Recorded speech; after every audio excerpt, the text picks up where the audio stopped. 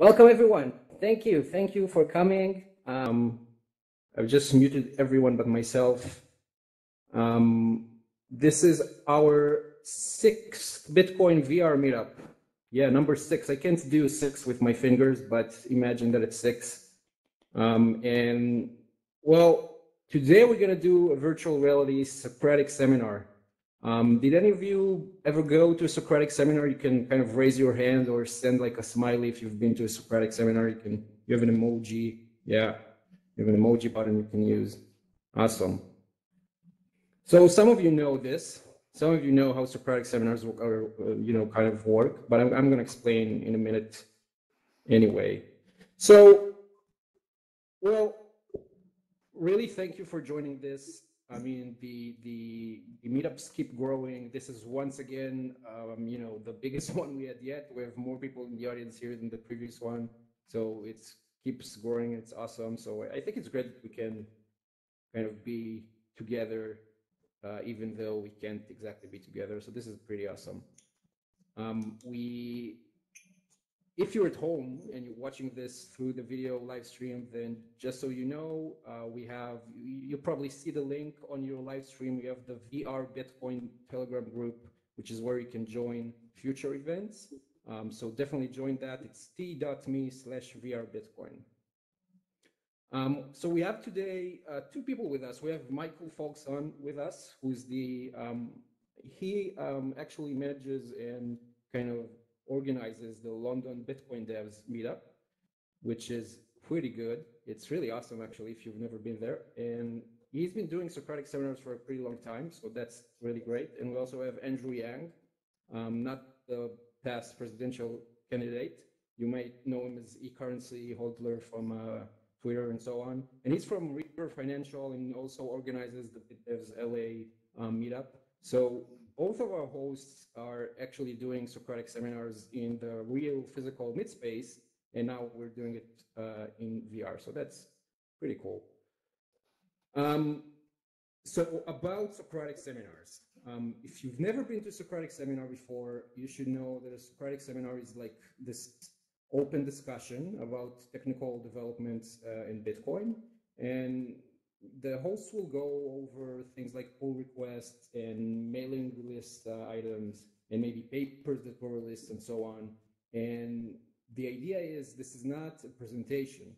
This is not for them to teach you. This is supposed to be an open discussion where everyone can contribute and everyone can ask or just contribute anything to the discussion. And I'm going to show you how you can kind of participate.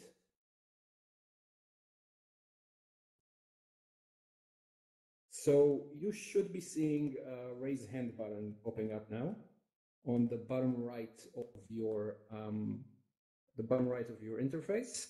And whenever you want to ask something or whenever you want to add something to the discussion, you just click this button, and whenever the host will open to participation, we will have you join us. This is super important. Again, this is not a presentation. What makes Socratic seminars special is that people participate and contribute. So please do contribute. I guess one thing you should kind of know that is different in this Socratic seminar is that we are recording this and it is being broadcasted live. Most Socratic seminars are not being recorded. So keep that in mind. However, we do want you to kind of participate. And wait, I think I'm going quiet. Sorry. Okay, I hope I'm louder now. So,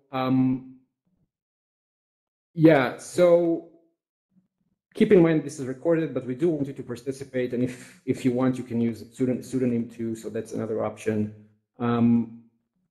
I guess another thing you guys should know is, yeah, so you should use those emojis that you've used. That's great. And what we really want you to do is to see how Socratic seminars like this are going and then start doing your own. So I'm not sure what's going to be the next best time to do Socratic seminars in mid space, in physical space, But there are other ways to do Socratic seminars. You can do them in VR, like here, and you can do them via video conferencing through Zoom. I think just today, Stefan Livera from Sydney had a Zoom meeting for Sydney people to do a Socratic seminar online, and you can do something like that. You can even maybe try, a text chat Socratic seminar thing. Everything is possible. But yeah, I really recommend that you take this and just do it wherever you can, in your own community, in your own space, in your own network. That's the idea behind those. I had, I think it was Michael and also John Newbury came to Tel Aviv a few months ago to do together a Socratic seminar, and they showed us how to do it. And since then, we've been doing it there too. It's really awesome. And so this is the great thing about those seminars. You have people showing you how they're done, and then you can do that for your own community. Yeah, that's it for me. I'm gonna move over to Michael at this point. So I'll allow him to speak first. That's important enough. Okay, so can everyone hear me? Oh, it sounded good. Yeah. You right? Okay, cool. Yeah. Do you remember to amplify your voice? Yes. Is that Yeah. amplified? No, it's okay. Just making sure. I think everyone's okay. Okay, so this is a little bit of a strange experience because this is interactive and I don't know who's in the audience apart from one or two. So we'll try and keep it like quite high level and leave the opportunity for people to discuss a wide range of things. I thought we should probably start with, hello? Michael, should I try to do a very quick intro round of people? Sure, yeah, let's do that. Yeah. So we can't do intros for everyone, there's too many people. But just to get the interactivity going, Udi is saying we'll do just like 5 introductions for people that want to introduce themselves. Obviously, you don't have to. Yeah, good. Yeah, exactly. So if you want to introduce yourself in 2 sentences, just raise your hand right now. Let's test it out. Let's see how it works. Click on the raise hand button, and I'll let you speak. I'll start. I'm Udi Wertheimer, and I did a few of those. And let's do Bill. Go ahead. I'm Bill. I'm on. You guys see me in the loops as Billy Macdo. I am a Bitcoiner who likes going to shit like this. Awesome. Hi, Bill. Welcome, Bill. Hi. Welcome. Let's move on to the boy. Hey guys, what's up? Matt Mano here, joining you from the Bitcoin Center Miami. Thanks so much for putting this together. Appreciate it. Hey, cool. Thanks for coming, man. No problem. Anyone Thanks, else? guys. Anyone else? We have a couple these emojis. Brit, you're on. Hi everybody, I'm Britt Kelly, first VR. Oh my god, I'm so stoked. What's up? Hey, welcome. Thanks for joining. Anyone else? Okay, I think that's it. I think we can go. Okay. You can go ahead, Michael. Should we introduce ourselves, or did you already do that, Udi? Udi's already done that. Yeah, I think we're good. We're interested for us. You can do it if you want. Oh, yeah. Okay, let's get on with the agenda. Go for it. So we've got 10 points on the agenda. I thought we should probably start with the last MeetSpace conference for potentially a while, which was the MIT Bitcoin Expo. There were a bunch of great talks and panels. I thought we'd focus specifically on the Bitcoin Core Dev panel, as you can see on the slide. There's Corey Fields, John Newbury, Peter Waller, Amiti. They talked about Taproot status, some of the things they're excited about with the future of Core, build system, interfaces between modules. And Amiti had a good metaphor for how Core developers determine which PRs to review and which parts of the code base to focus on. She called it pheromone-driven development, where it's ants release pheromones, and if something's particularly exciting or particularly worrying, like a bug, all the ants scurry over to that part of the code base. And and that's how they decide how to split their time, because anybody who's looked at the core GitHub repo, there's just so many PRs, there's so much review to do. It's really hard to prioritize. So anybody in the audience, did anybody watch any of the presentations from MIT Bitcoin Expo? Any thoughts on core development? Anyone currently developing, currently contributing to core? Anybody wants to contribute to core? I'll open it up to participation.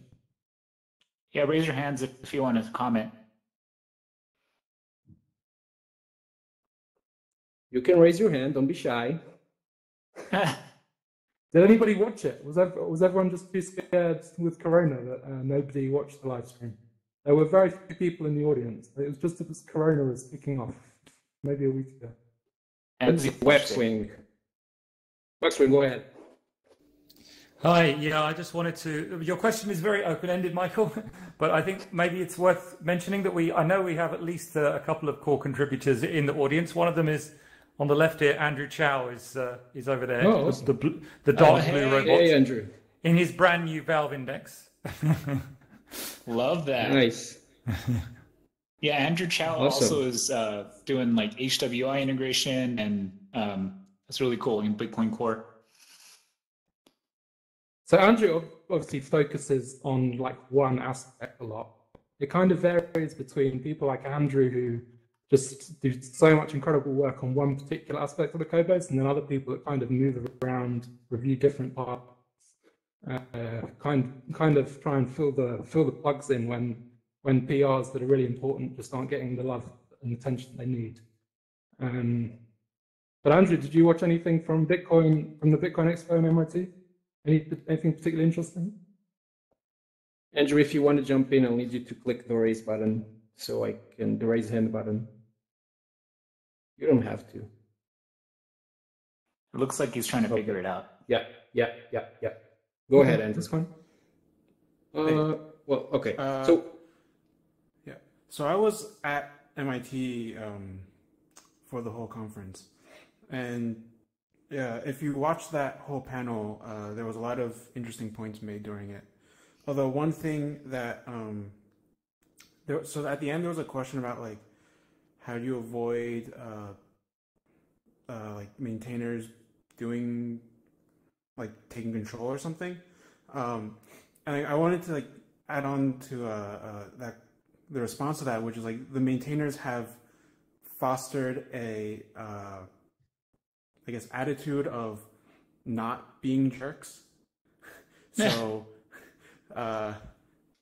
like there's a concern of maintainers or contributors doing bad things, or just being kind of dictators, and the maintainers have thus far only promoted people to maintainers who are following the ethos of not really being a dictator and more of just janitorial, merge things as they are needed, and when we get acts and stuff like that.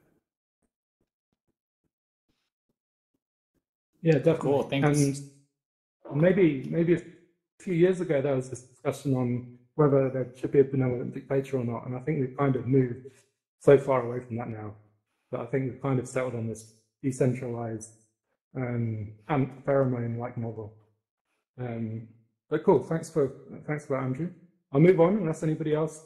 Michael will also have InstaGibbs raising his hand. So cool. Awesome. InstaGibbs, you're on. Hi, you hear me? Yep. Yes. Okay. Yeah, so I do part-time contribution. I do a lot of wallet stuff, mostly review Andrew Chow's stuff actually these days. But my model is whatever's bothering me, I go and try and fix it or help people review something to fix it. So that's my motivation. Cool. Thanks for sharing. That's it. I'll move on to the next one. Let's go on. Yep. Okay. So the next one on the agenda was the Chain Code Labs podcast. So there's a couple on the agenda today, exploring the history of Bitcoin Core, and we'll talk a bit about the history of Bitcoin script later. But this is talking about some of the problems we've had ensuring consensus on Bitcoin Core. So Peter Wooler appeared on the Chaincode Labs podcast. He talked about some of the forks or unintentional forks we've had over the last few years. There's one where there's a problem moving from BarclayDB to LevelDB. That caused a fork in the chain. There's another one when OpenSSL was doing some things around signature validation. Almost everything in core, at some level, you could consider to be consensus critical. Like, you know, you might not consider the GUI to be consensus critical, but, you know, what if there's like a buffer overflow that runs into memory that's in consensus code and causes problems there? Like, you could call that to be consensus critical. So it's really hard to, you know, we have a section, a module in core that's called consensus, but even if you're not touching that at all, sometimes what you do could have an impact on consensus, and that's a problem that we have. But thankfully, C++ is a little bit harder to do stupid things than C is, so at least, you know, a buffer overflow isn't actually that possible, except when we work with raw pointers, but we never do that.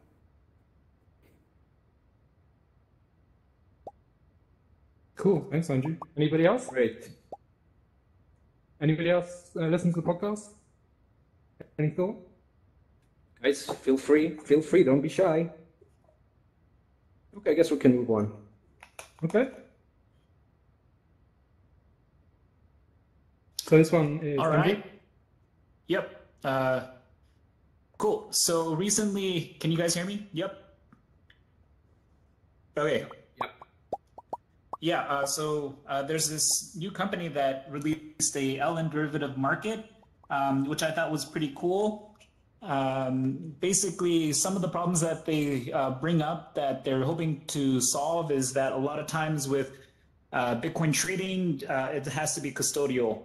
And so you have to deposit Bitcoin into their exchange. And another problem is that, you know, when you withdraw it, it takes a lot of time because you got to wait for Bitcoin confirmations. And so one of the things that they're enabling with the Lightning Network is, you know, you can have non-custodial ownership of your Bitcoin. And the primary reason for that is because you can instantly deposit and withdraw your Bitcoin from this derivative exchange.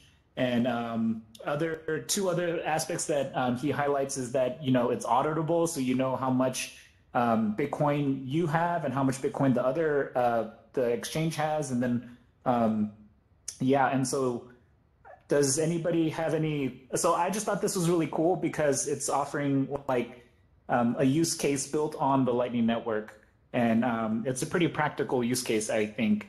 I'm not sure how large or how much volume they're doing, but it is pretty interesting to see them use this.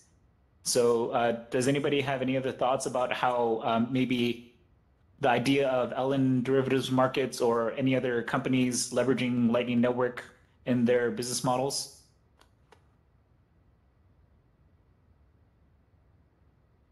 Go ahead, guys. Click that button. Click the raise hand button. We have a group of shy people today. Yeah. Is Watson going to Well, stand maybe, up? Yeah. No? maybe Yeah, I we're think not asking great that's- questions. Watson going to stand up? Anyway, I'll ask a question while we wait. So is this using discrete log contract, like attached charges construction, or is this something more trusted? I don't think so. Okay. I don't think so. I think you literally just open up a Lightning channel to their node, and then they just keep track of the accounts. Okay. Yeah. Yeah. So are right, you maybe pressing any are you pressing your Waxwing is button? waving. He really wants to speak. You're Yeah. not letting him. Okay, I'm trying to figure out a way because I'm not seeing him on the list for some reason. So I'm trying to figure out a way to let him speak. Anyway, just a moment. CoinDesk is going to be giving you terrible reviews after this. Hello. Go ahead. Hi. Yeah. It's just a minor thing I saw in the text that you've put up. It says funds are streamed instantly for payments, margin, and P&L. And it occurs to me that might be a cool use of Lightning. I haven't thought this through, but I guess obviously you have dynamic margin requirements as positions change in the market. As prices change, your margin requirement changes. So I guess that is actually a really interesting usage of streaming payments with Lightning. Is that what that actually means? That's my question. The last line on the text on the screen. Yeah, I'm not 100% sure. They didn't really dive into detail on that feature in the blog, so I wouldn't be able to comment. I'm sorry. That's okay. Thanks. Maybe someone else knows? You can raise your hand. Anybody from the Lightning world? Yeah. Well, looks like a no. By the way, if for some reason I'm not seeing you, we have someone. Michael, you are on, Michael. Hi there. About a year ago, I was working on a project we called Octanium that was that ultimately didn't reach flight stage, but basically it was a supply chain blockchain for oil and gas. And given the amount of oil and gas that's spot traded on the world markets, Lightning Network would be something that would definitely be useful for streamlining a lot of those transactions. So I think any sort of commodities trading of any types would definitely benefit from this. To dealing with supply chain. The big reason that we're applying blockchain to supply chain is a beneficial for no matter how you're using it, is that you can reduce loss or identify where losses are happening in the supply chain. And in a lot of supply chains, you get significant losses, like in oil and gas, for example. Depending upon the country you're in, you could have losses anywhere from 5% to 50% of total throughput. And identifying where those losses are happening with blockchain helps identify fraud, theft, as well as natural losses like evaporation or leakage or whatever. So I think that having something streamlining trading with the Lightning Network could definitely be beneficial for any sort of supply chain application.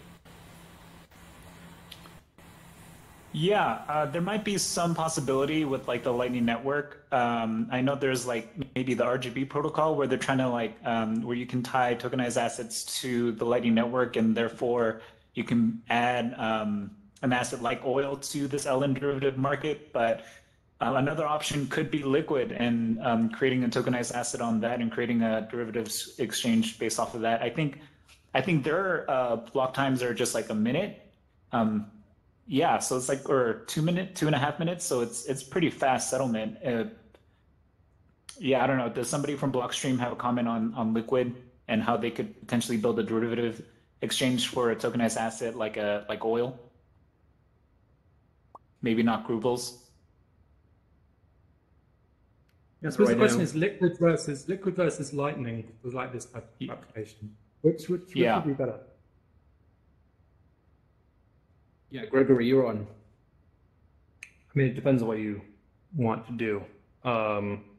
Lightning is a second layer very fast settlement, while Liquid is more of it's a caching network, right? And then Liquid is just another settlement network. So it really depends on what you need. I mean, 2 minutes might be too slow for settlement for your purposes, and then you want Lightning for that. Yeah, that's true. And one of the limitations, channel liquidity requirements, but yeah, for sure. Yeah, one of the limitations of Lightning right now are channel requirements. But like with Wumble channels, you could technically open larger ones, so that may or may not be as big of an issue. All right, let's go to the next slide. Okay. Ah, sheesh. Yeah, thank you. No, one down. There you go. Cool. So the next item on the agenda for me was Andrew Polstra's talk on Miniscript at London Bitcoin Devs. If I'd have known Andrew Chow was here, then maybe I'd have switched up the agenda, but I'll be able to. There was an interesting discussion in the Miniscript workshop on the interaction between Miniscript and descriptors. But maybe we can get Andrew Chow to talk about that. Basically, the the first half of Andrew's presentation in London was talking about the history of script and talking about the complexity and the sharp edges. It was a really interesting conversation on what Satoshi was thinking when he designed script. And it was Andrew's thought was that he'd just taken a very old language before and just made a few modifications just to see what worked. But very little like signs of planning or even experimentation. So that was really interesting just on script. I'd recommend if you're interested in learning more about script, watch the first half of that presentation. The second half talked about Miniscript and what Miniscript can offer. So some summaries of Miniscript. If you're interested in analyzability, if you're interested in minimizing fees when you're constructing a script, composability, if you have an existing multi-sig setup and you want to integrate existing multi-sig setup within a more complicated, broader multi-sig setup. There's just tons of applications for Miniscript, and it'd be interesting to see which ones are used and which ones are found useful. But maybe I can ask Andrew to talk about what he discussed in London and how that interacts with Andrew's work on Miniscript. And real quick with like Miniscript, it's like from a high level perspective, like writing script is really, really hard. It's really complicated. And once you screw it up and you send Bitcoin to it, like you're screwed. There's no like recovering it. And so Miniscript is just a way for people to write complicated scripts in a safe and secure way. And so it's abstracted in a certain sense. But Andrew, do you want to, you want to comment more? I think you got to raise your hand. Yeah. And then Udi has to give you permission. Yeah. Okay. Yeah. But go ahead. So the first half of Polstro's talk is mostly him whinging about script, which I mean he has many legitimate complaints about it, and it's like Bitcoin script is really hard to reason about. So Miniscript makes that a lot easier. And Miniscript is related to the descriptors stuff in core. So we have, I have some PR to use descriptors in our wallet, and eventually we'll get Miniscript. But Miniscript lets us do basically anything, kind of. Any like arbitrary script policy that you can think of today can be done through Miniscript, and it uses a much smaller set of opcodes that you can easily reason about than the entirety of Bitcoin script. Yeah.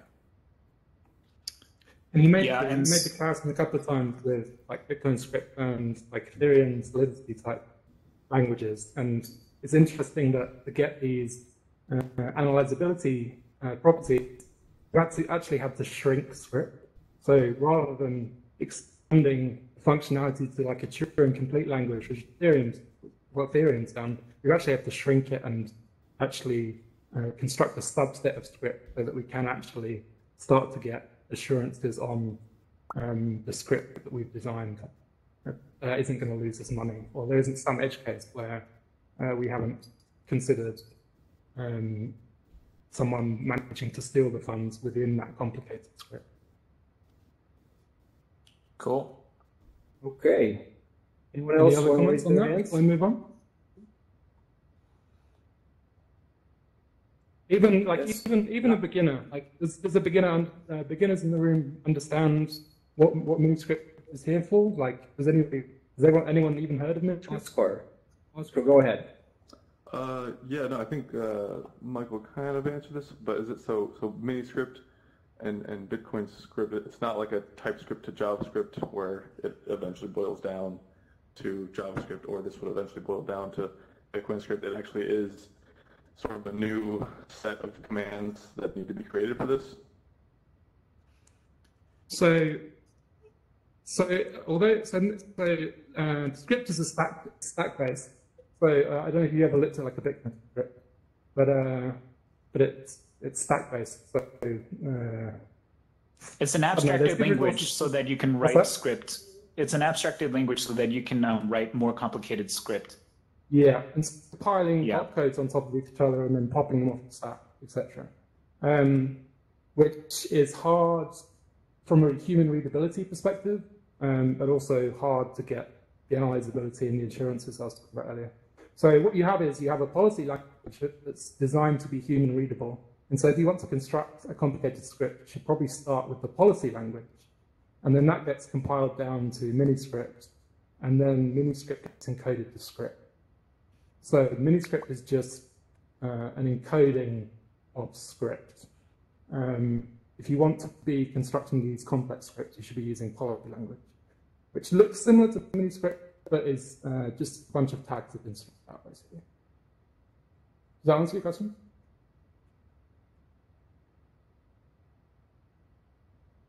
Yeah, I guess it would be correct to say that that is not a good analogy. The TypeScript, JavaScript, it's not like that. Is it? No, I would definitely say no. Yeah, okay, there's my cool. Anyone else?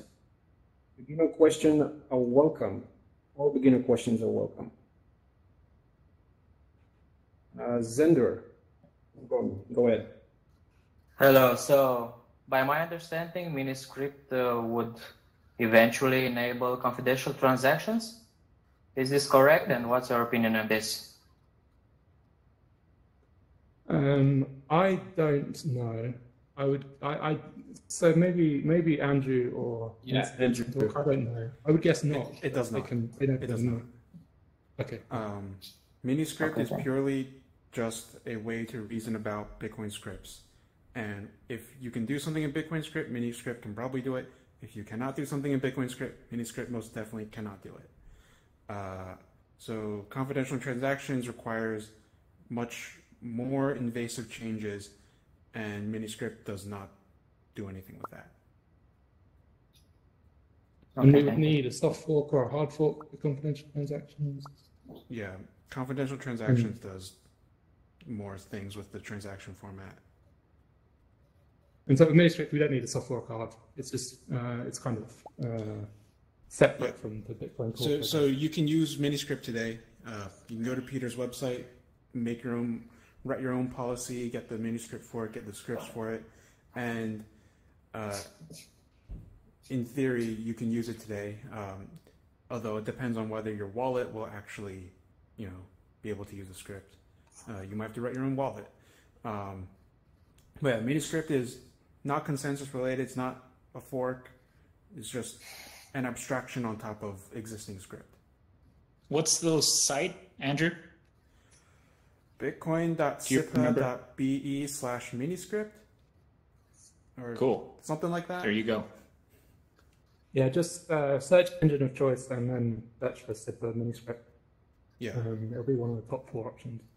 But it's really easy to use. Like, you don't even need to go in the command line. Literally just copy and paste policies and miniscripts into that website, and it'll show you what the script would look like and what opcode to use, and certain parts of the analysis as well. So just play around with that website. It's really easy to use for anyone. We also have Gregory raising his hand. Yep. Hi. Yeah, just as an example, with Liquid, before we launched, we, like 5 smart guys in a room that hand rolled our script for Liquid, which is a multi-sig and then time locked to a different multi-sig. And then miniscript came about and it saved, it took like 2 seconds to write out a policy, and we saved, a bunch of bytes on it. So it's kind of a way of just avoiding all this complexity. And last, just an anecdote, it's in production now. So miniscript is being used in production. So it can be. Nice. And I'd also recommend Andrew Chow's presentation in London is online as well. Chris Stewart did a presentation, James Chang. So all presentations from the London Bitcoin Dev are online now, and Advancing Bitcoin presentation should be on hopefully next month. So there's lots of good stuff there. I'd recommend. Cool. Should we move on? Go on. Yep. Okay. This is just some of the interesting history and script and speculating on what Satoshi was thinking when he designed script, or basically just took forth and made a few basic changes. So I'll pass on to Andrew for this item. Okay, so this is, I guess, an article from Shared Bits, and they are a Bitcoin company based in Chicago, and they've got a stellar team over there. I think Chris Stewart is one of them.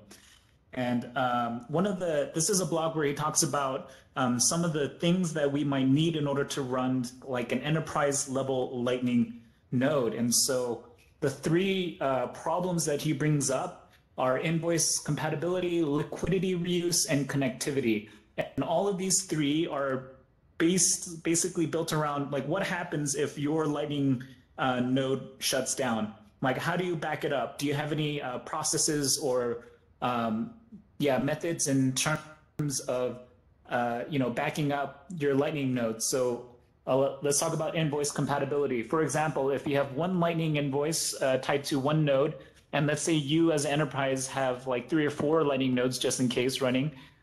If I, as a customer, create an invoice to pay, or you create an invoice for me to pay, is that invoice compatible with the main Lightning node that's tied to your exchange, or can that invoice be used in your 4 other Lightning nodes? And so right now, how Lightning invoices are created, they're not compatible across different Lightning node nodes that you run. And so that's one of the problems that he brings up. Another one is liquidity reuse. So if your node goes down and you spin up a new one, does the liquidity that's pointed to the Lightning node that you had, is it useless? And it is. And so that makes it really difficult because now you've got to open up another channel to this new Lightning node that you spun up as a backup to the one that failed. And lastly is connectivity.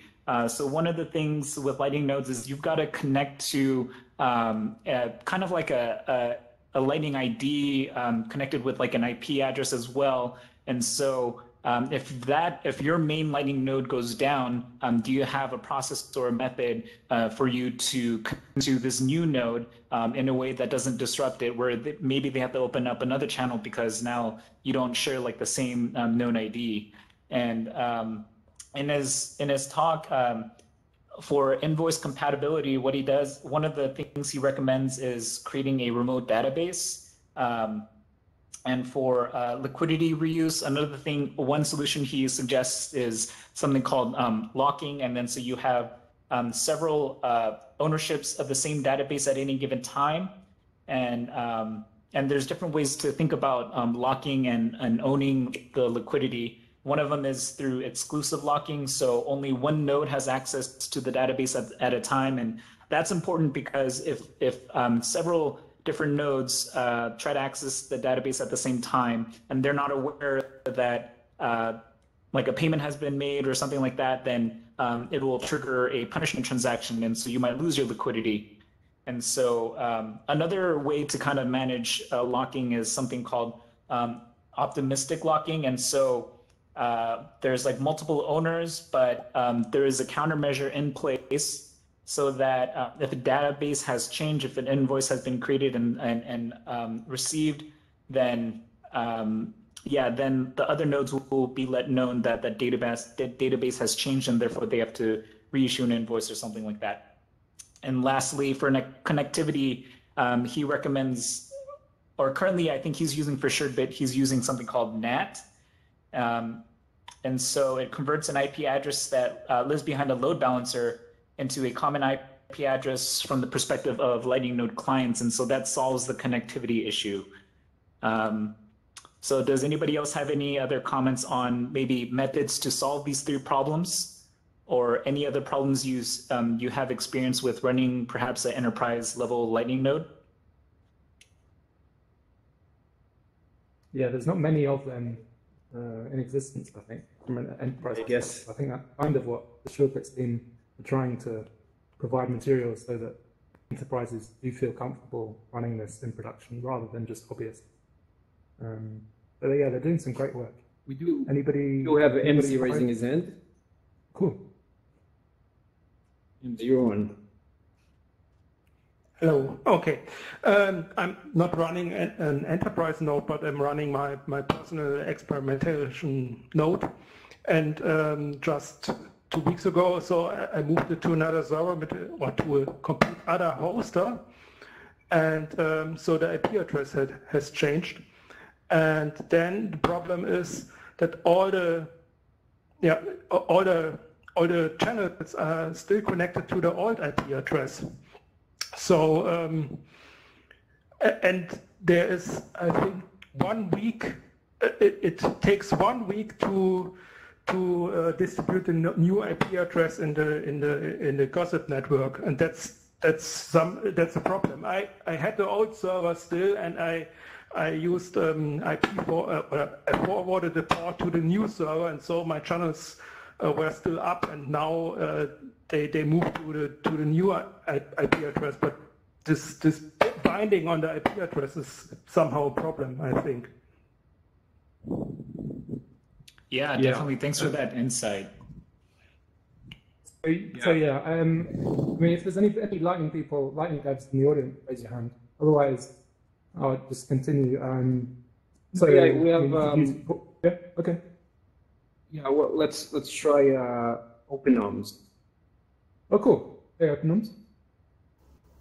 Thoughts on that? Question? Yes. Hi. I just like to make a comment that this is mainly a problem if the node is receiving payments. If you have if you're running 2 nodes parallel, or any number of nodes you like, and you are just delivering payments with them, then it doesn't matter from which you are paying from. So this is just a comment that if the stream of money is one direction outgoing, then the failover is not that difficult. That's a good point. And you could use 4 instead of IP addresses. That's 1, and then 2. Which implementation are you using? Because they kind of have, at least LND and C Lightning have different backup strategies. Which implementation are you using? Yeah, I'm using LND, but this will be true for anything. Sorry, this was the previous guide. Sorry, can you? The interactive. Do you want to talk to? The guy who asked the original question. He was worried about relying on IP addresses before OpenOms. It's not a big deal. Oh yeah, I think there was. But depending on whether it's LND or C, was that? I think there was empty. Okay. Yeah. Yeah, but it's too late. I have many open channels like for over a year or so, and I don't want to close them. And most of the channels I had problem with incoming connections, like mobile LN wallets. So I would like to have them not cut off. Yeah, that's a good point. I think this is still an issue, and it's Lightning is still early, and I think that's one of the reasons why they have such long timeouts, just to protect. And the worst case scenarios protect users. That way, but this is something you had to have in mind if you transfer your node to another IP address. You have to plan for that. Yes. Yeah. That's a good point. Yeah, there should be more resources out there, I think, if you want to, because it sounds like your node is pretty useful and it sounds like it's well connected. And so, yeah, maybe if people want to create a useful node and a well-connected node, then there should be like an article or something or a disclaimer where people find out, oh, these are the steps that I should keep in mind if I want to be a well-connected routing node. Yeah. All right, let's go to the next. There's an item on the agenda later on LND safety. So we'll revisit this on the LND safety agenda point. Great. So I'll move on to the next one.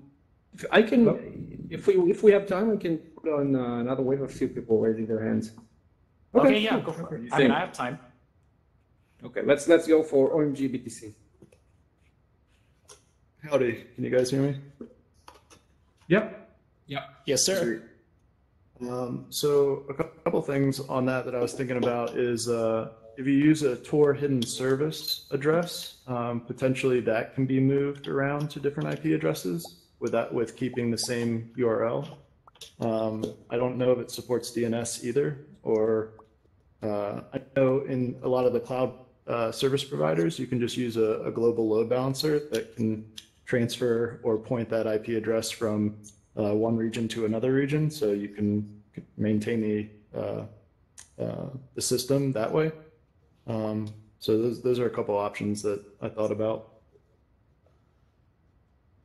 Yeah, I'd certainly recommend though, if you are going to attempt to do that with a large amount of funds, to speak to the implementation devs and make sure you're not going to do something stupid if it is serious money rather than just play money. Because as Andrew said, it's still very early for that type of those types of activities. Yeah. Yeah. Okay, let's do Bitcoin sit. Bitcoin sit. Bitcoin sit. Can you hear me? Yeah. Yes. Can you hear me?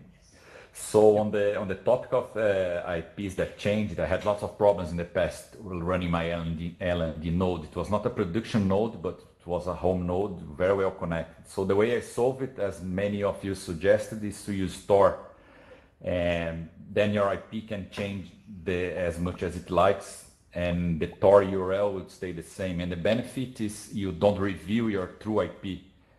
So, and also the percentage of nodes running under Tor in the Lightning Network is, if I'm not wrong, it's about 30 or 40%. So I think it's a good choice.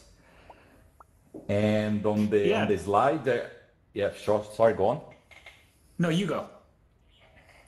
Yeah, another question that I have is on the slide. I also had problem with because I run LND, and LND has an internal database on disk. Yeah. If I'm not wrong, it's a Golang key value store. I opened an issue to them so that we could use it distributed, and the slides mentioned to use a single database shared by multiple nodes. Which implementation is doing that, and how can that be achieved? So I think SureBIS is using a Claire NC Lightning. I don't think LND, you're able to do that with LND yet. Oh, yeah. I think it was a Claire node, right. or at least what Chris presented in London, it was a Claire node. Yeah. Because it's very dangerous to shut down a node and start it again. What was that, sorry? I didn't hear that last bit. No, I was saying that it's very dangerous to shut down a node in a server and start it again in another server, because if you are unlucky enough and the state change, you lose our funds. So the shared database looks an interesting choice, really. Yeah. Yeah, I think they're using Postgres. So you might want to look into maybe switching an implementation if you want to Claire maybe. Okay. But yeah, this is preparation for future setup. Like, we're not at a stage yet where we can safely do some of this stuff like ourselves without guidance from Lightning Dev or sure. Okay, I'll go back to OpenOMS as raising his hand again. Okay, yes, thank you. Just another comment that indeed to the IP changing IP problem. The Tor address, obviously, you can run the private key to any other location. So that is a solution. Also, if you are not using the server's own IP address, but you use a reverse SSH tunnel to another server, which you can continue to maintain, or even a dynamic DNS or a domain would work. But obviously, because it takes some time to propagate, it's best to make your peers connect to the new address before you migrate the node. So you can run with multiple addresses, so you can have at the same time an IP, a domain, and your Tor address shared, and different peers connecting to different kind of points like that. So, but you would need to contact them for sure. It's a problem with the Tor address is that the ClearNet nodes cannot connect to them, so you need to reach out and connect to those when when the address is changing or where the node restarts. But for that, like a reverse SSH tunnel or like a domain name would be working better. So it needs to be planned. Yeah. Thanks, thank you. Okay, so MZ once more raising his hand. Go ahead, MZ. Yeah, just a short comment. There's if you want to really move any Lightning implementation from one host to another host, just stop it, then copy all of the data over and start it on a new one, all of the configuration file. There should be no problem because if your server is down or your service is down, there can't be any changes, and then you start it up on a new one. You should ensure that the old server doesn't come up and then everything gets confused. That's important. Only run it at one time on one server. Yeah, but take maybe it's reckless. Maybe the safe thing is close all channels, move it, and then open all channels again. But yeah, don't experiment with too much money. That's it. Yeah, yeah. We have to be careful with that separation. If it's serious money, definitely close your channels. If you want to play around and try and get this working with small amounts of money, then go ahead.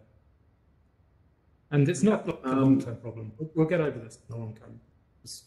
There's a lot of work to do and smallish developing. Yeah, Bitcoin Omnivore, you had your hand up, but looks like you put it down. Do you want to say anything? If you can.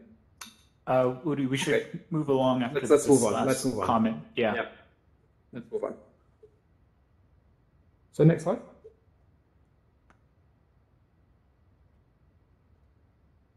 Okay, so the next item is Glad Nemeko has opened up the early pull request on Bitcoin Core. For anybody who doesn't know what early is, it reduces bandwidth requirements such that you can increase the number of connections that you have that appear on the network, drastically increasing your bandwidth requirements. So why is this important? Well, one of the better defenses against eclipse attacks is to have a large number of connections and ideally maybe some stable anchor connections. Obviously, an attacker is seeking to control all of the peers that you connect to. And so the more connections you have and the more stable, and if you have some stable connections, this makes it really, really difficult for an attacker to execute that eclipse attack. So there's some great resources to read about it if you're interested in looking at the code. The PR is up on the screen. One interesting observation was that it's 8,000 lines of code, which is a lot, but only about 1,000 of them is the important part. 7,000 is just a mini sketch thing. But it's great that there's code, and it's great there's a PR up there. Anybody having thoughts on early? Everyone understand what Gleb's trying to achieve with early? Anyone?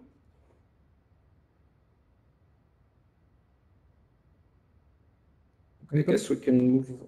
No. Guess we can move on. Okay.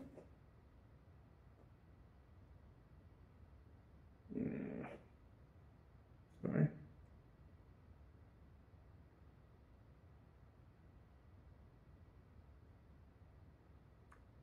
Okay. Sorry, I got this, Udi. All right, cool. So I came across this Bitcoin PR at the Bitcoin PR Review Club, which I highly recommend people attend. I've attended the last two, and I've learned so much. And the great thing is that you get access to like Bitcoin core devs who like directly answer your questions. And so last week we covered how to improve coin selection for destination groups over 10. Tomorrow they're going to be talking about changes in coin database and how to resolve some of the issues or comments that were left over when they changed from the coin database being keyed by transaction as opposed to now being keyed by outputs. So you can check them out at bitcoin.reviews, bitcoincore.reviews. Read the material beforehand and join the session tomorrow. It's in the morning PST. All right, so what this PR talks about, first we've got to kind of understand, well, okay, so this PR has to do with coin selection, it has to do with address reuse, and it has to do with helping Bitcoin Core users maintain their privacy.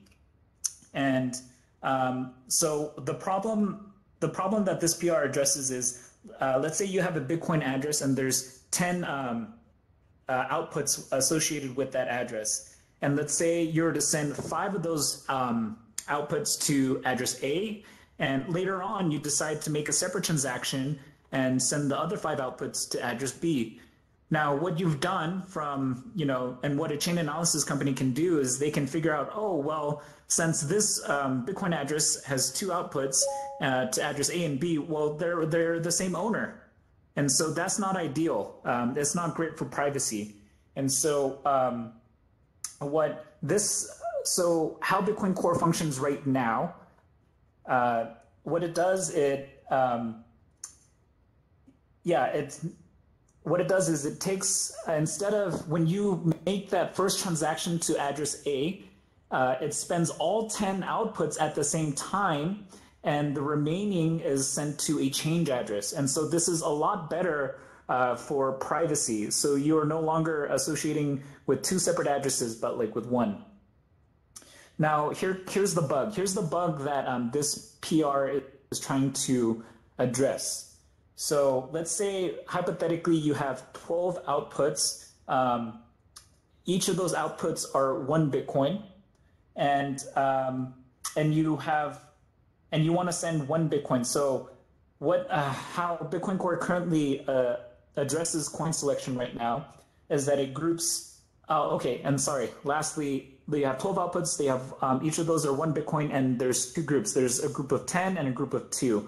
Like that's how your Bitcoin Core will group those outputs right now. And so using avoid reuse, you would expect to have 10 inputs of 1 Bitcoin of that transaction and get 9 Bitcoin changed back. But because of this bug, you will have 2 inputs of 1 Bitcoin and instead have 1 Bitcoin change. So the 2 inputs that were grouped together before are chosen because it has lower fees, because they want to give it lower fees. You want to choose the output that has like lower fees. So you have 12 outputs again. One last time, it's grouped into 10 into 2. Your Bitcoin Core will choose the group of 2 because it has lower transaction fees, as opposed to compiling 10 outputs into a single transaction. Therefore, this isn't really ideal because the whole point of grouping all 10 outputs together is to improve privacy and to group all those UTXOs into a single transaction. And so this solution, he simply says, well, first he asks the question, like, why is the limit 10? Like, why isn't it larger? And then in the PR, they discover, oh, it's just an arbitrary number that somebody suggested. And so he recommends just expanding it to 100. Now, this PR hasn't been merged, and they're still in the discussion phase. But by expanding the group to 100, now, it doesn't matter, like from a personal user, I don't expect anybody to have more than 100 outputs associated with the Bitcoin address. And so, whatever outputs that they have with the Bitcoin address, it will now be grouped together and sent in a single transaction, and therefore, better improve a person's privacy. Does anybody have any questions about this PR? That was kind of a lot of information to go over. Yeah, we have Andrew. Yes, Andrew. So my understanding of the original 10 limit, or just having a limit in general, is that it's to avoid ridiculously overpaying on fees. Yes, that's correct. So 100 seems to me like it would possibly induce a lot of fees. And avoid reuse is a setting on the entire wallet. I don't think you can just turn it on or off depending on the transaction. So it could be a problem that people who use this end up accidentally paying far too much on fees than they should, especially with like dust spam attacks. Exactly. Yep. Yeah. Part of the problem is that like this is a way to help non-sophisticated Bitcoin Core users manage their UTXOs. And so if you're pretty sophisticated, if you're keeping track of your own UTXOs and you know what you're doing, then this really isn't a problem. But for by and large, if a lot of people who use Bitcoin Core, maybe they're not the most sophisticated, maybe they aren't able to create their own transactions, and so this is why policies like these are kind of important. And it kind of speaks to a larger problem that Andrew brought up. Like coin selection is always a very difficult problem to address and to really lay out, because one small change can significantly affect like UTXO growth, and it'll also significantly affect like how much a person pays in terms of a transaction fee. So this is a pretty hard problem really to kind of address, I would say. So all the transcripts like Bitcoin. All the transcripts of the Bitcoin Core PR Review Club are online. Merch has a very long master paper on this subject. It's very, very interesting. Yeah, that was an interesting PR to cover last week. I don't know which one they're covering this week. Hopefully. I'll just say I see that people are showing the hand emoji. If you want to speak, the way to speak is to click on the raise hand button on the bottom right, in case you're joined after we explain this. So you have on the bottom right of the screen a raise hand button. So click that and I'll be able to let you speak. And we have wet swing. Can you hear me? Yeah. Yes. Yep.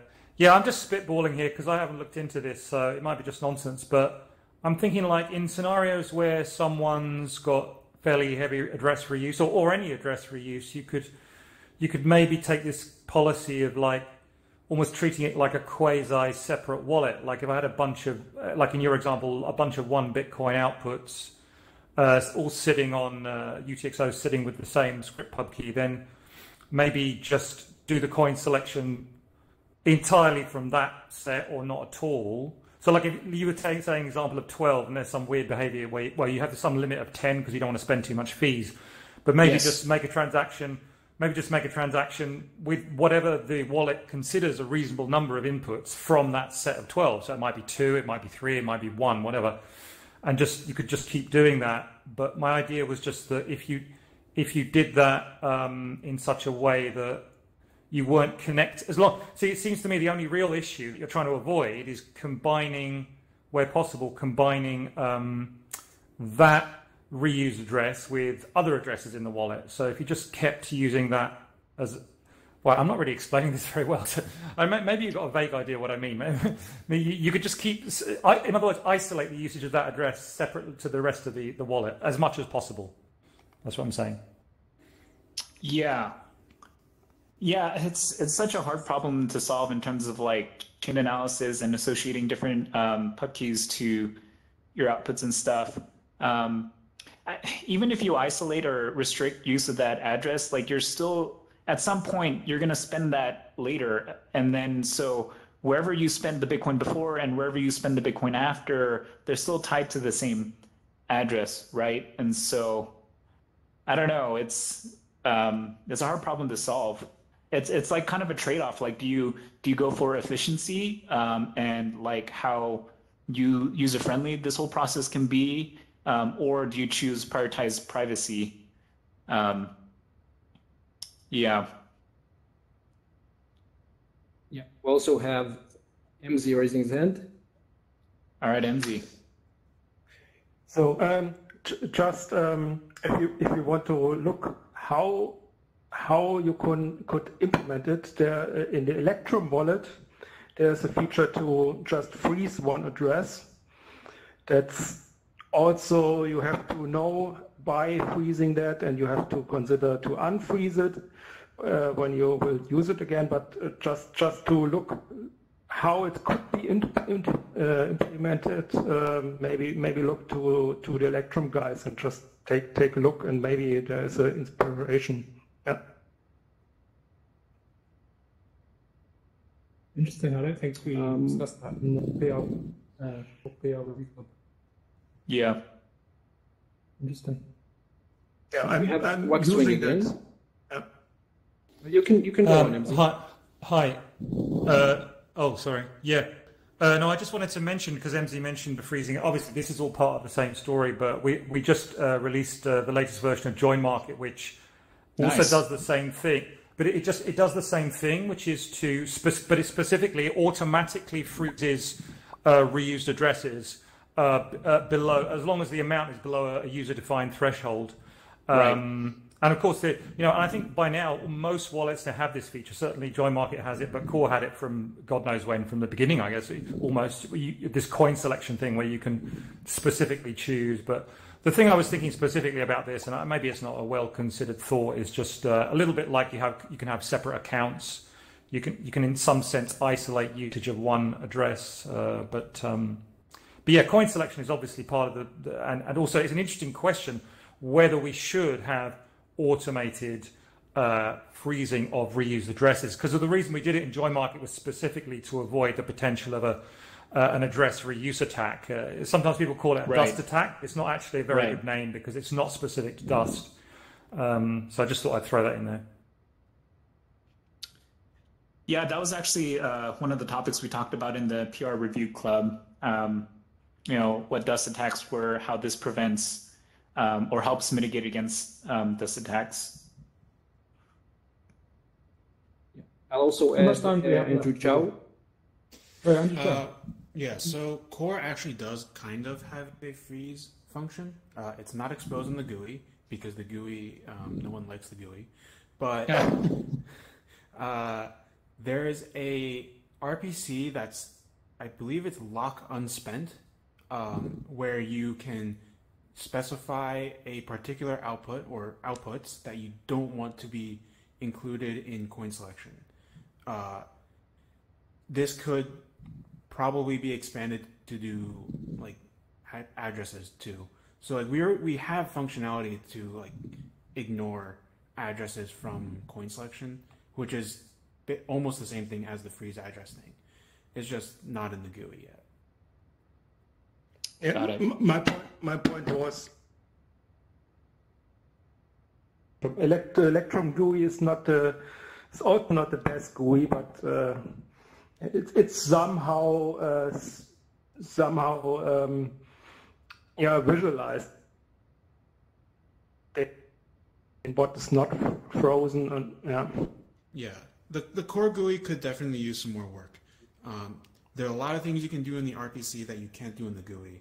I don't know if that's the right thing to expose in the GUI such function, because you can freeze and forget about freezing all balance. Yeah, it's not easy. Yeah. Cool. All right, we should probably move on to the next topic, Rudy. Yeah. So for time, guys, I think we're already kind of finish up within 10 minutes. How does that sound? Okay. Sounds good. I think the next in mine. I'll go through these pretty quickly.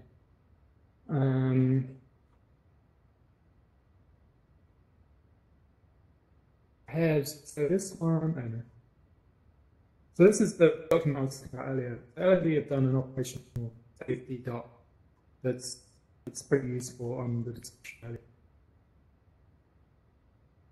That if your implementation is LND, there was some guidance on there where it was saying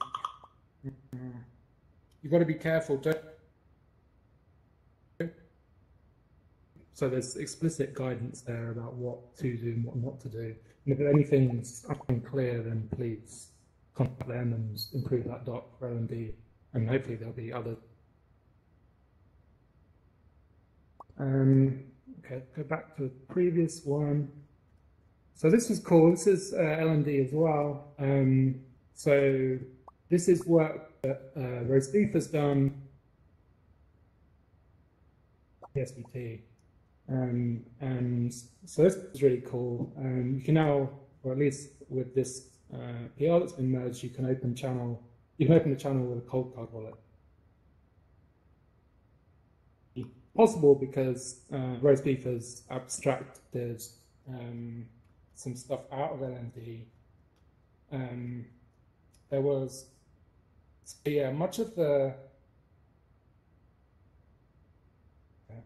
so now the funding output is agreed outside the normal protocol. That's kind of a brief summary of the change. LND does within its code base. It's kind of monolithic in comparison to like C Lightning and Rust Lightning, which gives you more flexibility in certain aspects. But this is a really good step to allow LND channels with hardware wallet. Any thoughts or questions on this? See anyone? Anyone want to raise their hands?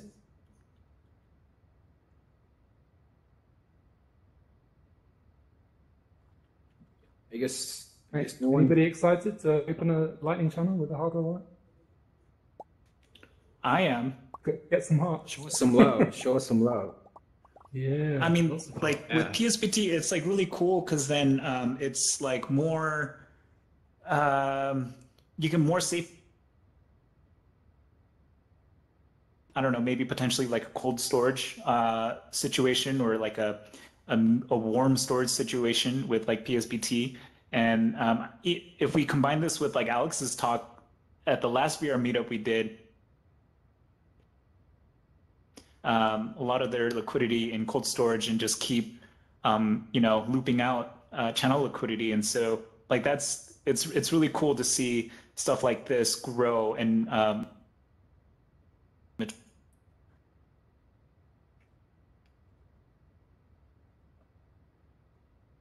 Any? All right. I think we can move on. Move on? Okay. Yeah. Okay, so I think we're...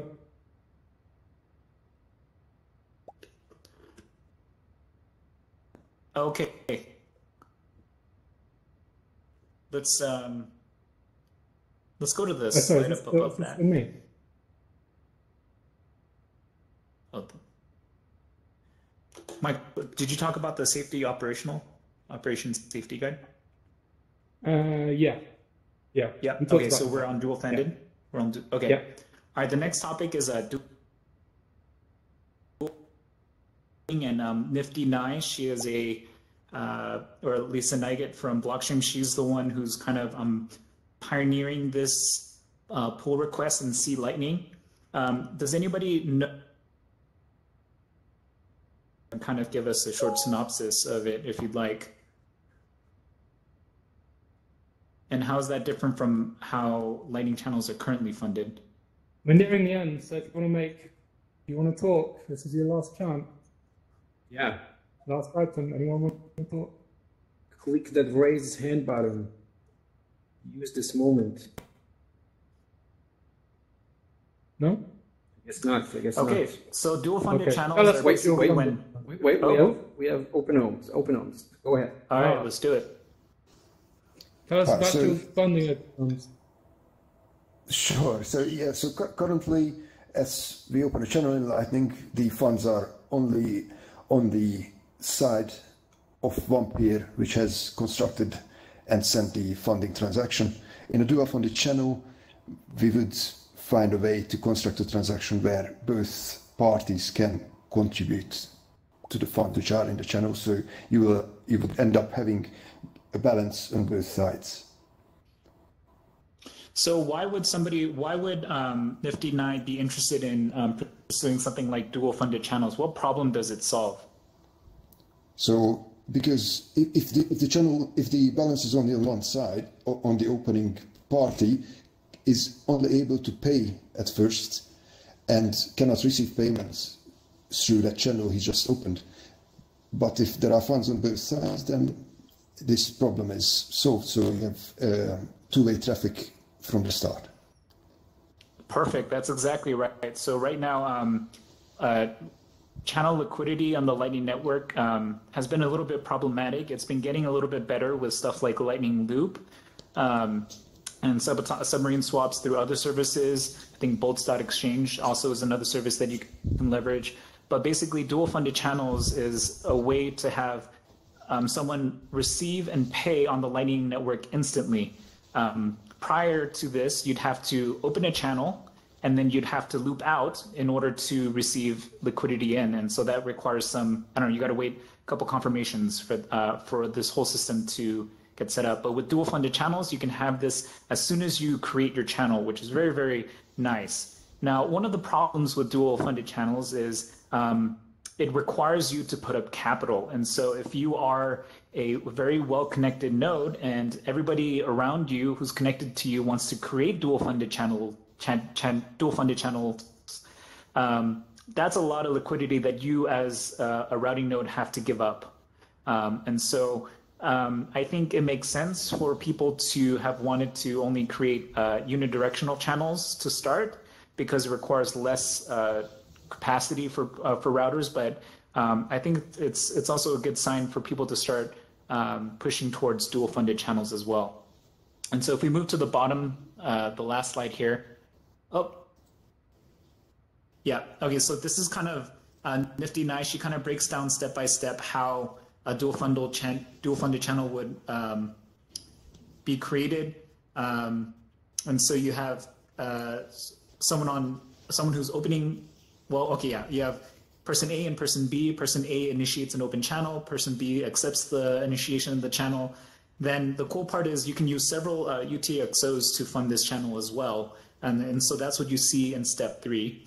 And finally, both parties have to say, hey, like the funding has been completed, and then you sign the commitment. And in this, you'll see that person A is the one who broadcasts the dual funded channel, and they're the ones paying for basically the fees to open this channel. But I was talking with Lisa, and she said she's currently working on a proposal where both A and B, person A and B, would be able to pay for the fees together. And so, yeah, that's pretty much it for dual funded channels. Anybody have any comments? Anyone on dual funded channels? I think Waxwing maybe? Yeah, Waxwing.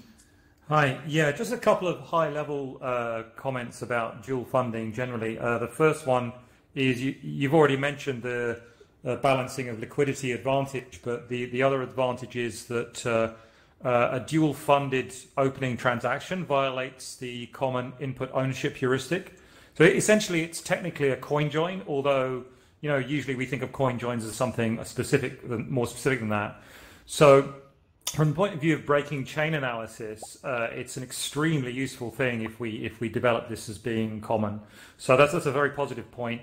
Another point, which is a very vague comment, but people might find it interesting to think about, is that on the Lightning mailing list, when they were talking about this protocol, it's a fundamentally different kind of protocol to one where one party just provides stuff and the other party receives it. Here, both parties are providing stuff to each other.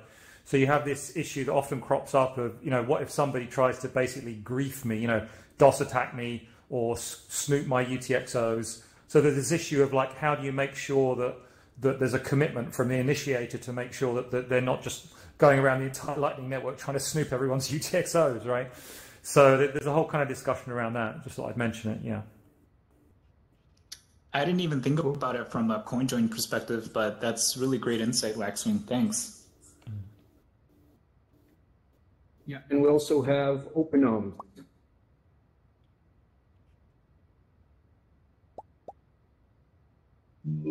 Open? Maybe not. Hello? Not. No? Yes. OpenOms? Oh, yeah. No, sorry, I was just very happy to hear this. Great. It's just a heart. A heart. Love it. Yeah, the kind of enthusiasm we want. That's great. Yeah. Awesome. All right, I think we can wrap it up. We'll wrap up, shall we? Guys, Okay, I just want to give a huge shout out to Udi. He's been doing like such great work. with like all the VR stuff, Thank and you. it's almost like a full-time job. So Udi, thank you so much for all the work you're putting into hosting these VR stuff. It's like it really helps build the community. Thanks Yeah, a lot. anybody, Thanks a lot. And so, thank I mean, Udi must have helped me for about half an hour get set up. If he's doing that for everyone, that's a ton of work. So thank you so much, Udi. Thank you, thank you guys, and very, thank you for coming. Thank you for doing this for us. This was awesome. This was a great Socratic seminar. So really, thank you, and thank everyone for coming. Thank you so much. Thank you for coming, guys. This was great. Stay safe. Thank Wash you for those participating. hands. Make sure to check out River Financial if you're in the US, river.com. Shameless plug.